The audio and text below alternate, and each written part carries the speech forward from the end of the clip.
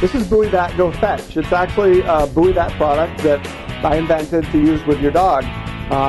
My dog Daisy liked to fetch tennis balls, and I was hitting tennis balls to her with a regular Buoy Bat, and it was very easy to hit because of the large sweet spot. But I got really sick and tired of bending over to pick up the balls. So what I figured out is that I could hollow out the bottom of the Buoy Bat so it would pick the ball up off the ground. When Daisy drops the ball to me now at my feet in front of me, all I have to do is touch it to the ball and then pick it up to my hand and hit it again. The ball actually, picks up very nicely. Okay, so the ball actually stores up inside the Buoy Bat, like so. And if you push it up in there deep, the bottom remains flat, and then you can actually set it on the shelf or on the floor, wherever you want, and the ball is always in there when your dog's ready to play catch.